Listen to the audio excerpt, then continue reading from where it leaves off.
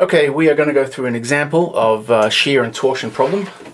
We'll be working through AS3600, which is concrete structures. We're going to do this problem here. We've got a beam, 450 deep, 300 wide. F-C, that's the strength of concrete, is 40 megapascals. We're going to have steel at the top and the bottom. Sorry. We'll have 3 N20s at the top, which is 942 square millimeters. We're going to have same steel at the bottom. We're going to have N10 rings at 125 cc, center to center.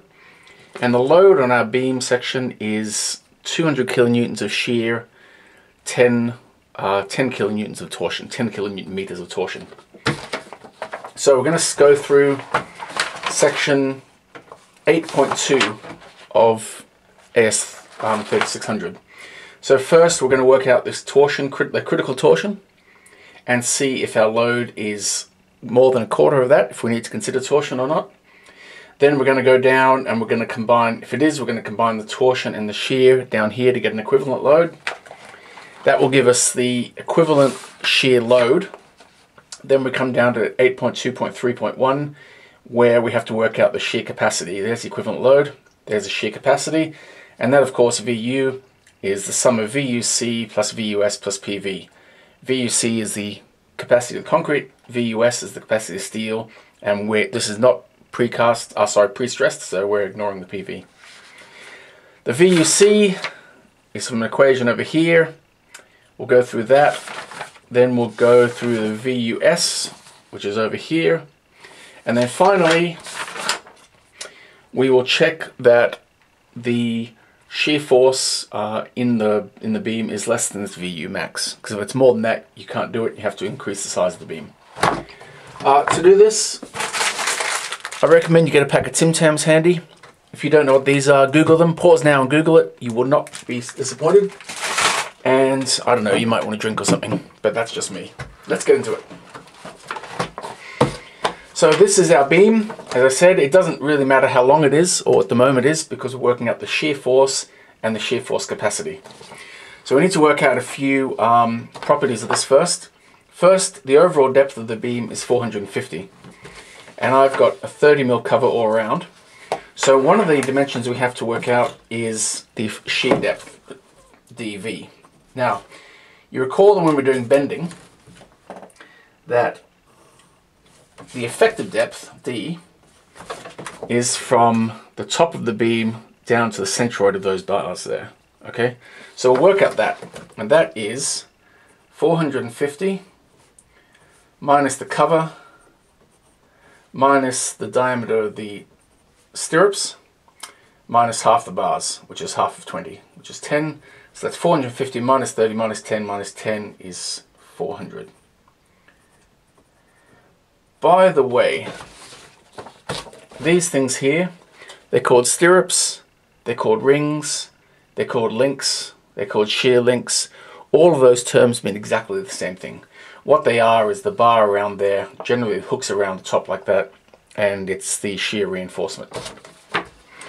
Okay, however, for shear steel, we actually need dV, and dV is defined somewhere in here if I can find it. Yes, effective shear depth, 8.2.1.9. dV should be taken as the greater of 0.72 d or 0.0.9 d, where d is the distance from the extreme compression fiber to the center of the longitudinal, which is what we just worked out there. So dV equals 0.9 times 400, or 0.72 times 450. 0.9 times 400 is 360 millimeters. 0.72 times 450 is 324 millimeters. And we get to use the greater one of those. So that is dV. And I'll put a clause in there, clause 8.2.1.9. Alright, there's our first thing. Let's come now to, let's work out at the beginning, have a look at our torsion. T critical. T critical is the torsional cracking moment. Sorry, it's cracking, it's not critical. That is a moment based on our concrete, so we're going to work out what that is, and then we're going to compare that to our torsional load. So T, CR, and this is from clause 8.2.1.2. 8.2.1.2.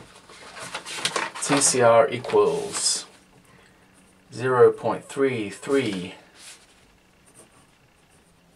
F-C times A squared CP over U-C times the square root of 1 plus phi CP over 0.33 F-C. Alright, let's go find all of those terms. First, our F-C is our concrete strength, which we know is 40 MPa. Okay, our ACP is the total area enclosed by outside perimeter of the concrete section. So ACP is the total area enclosed by the outside. So it's the area of that, 450 times 300. So I've got that equals 450 times 300 equals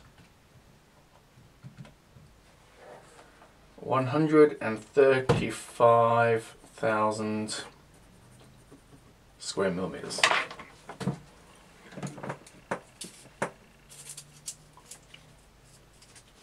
Alright, UC is defined right there as well. The length of the outside perimeter of the concrete cross-section. Well, that's the perimeter, so it's 450 plus 450 plus 300 plus 300, which is 900 plus 600, which equals 1500 millimeters. That's the perimeter around that beam there. Okay. The next one is phi CP. Sorry, that's a, what's that? Whatever that letter is, CP. The average intensity of effective pre-stressing concrete at the centroid or at the junction of the web and flange when the centroid lies inside the flange. We have no pre-stress. That's 0. That makes that whole term equal 0. So I got that equals 0. Well, that makes it much easier. Okay.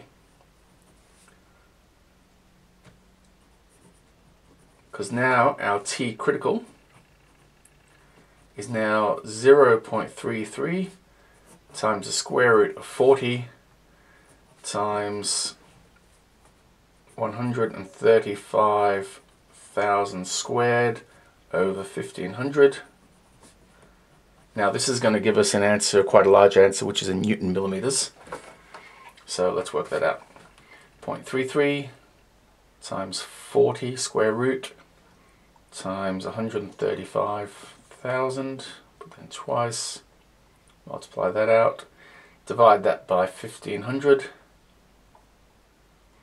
and that gives us 25358,304 Newton meters, which equals, divide that by million to get kilonewton Newton millimeters, divided by a million to get kilonewton meters, and that is 25.3 kilonewton meters, and that's T cracking. So that is the torsional force which would crack that beam there. Okay, you notice that the steel hasn't really come into it because cracking is all about the concrete strength, not the steel strength. Now the next question we have to find out is from here. Torsional effect shall be considered in regions where T star, which is the torsional load, is greater than 0.25 times phi times the cracking stress. Alright, let's come back to here for a minute, and we will go over here, we'll squeeze it in here. Phi equals 0.75, and that comes from table 2.2.2. Go to table 2.2.2. There's phi. Capacity reduction factors phi. Shear and torsion. For members where N-class fitments are provided, oh yeah, these are also called fitments. So we are using an N10, so that's an N class bar. Meeting the requirements of clause 8.2.1.7, which we'll come back to. Other than for shear strength limited by web crushing, this is about the TU max, so we're not worried about that either. We get to use 0.75. If you're in doubt, you can use the 0.7. All right, we'll pause that for a second, we'll come back.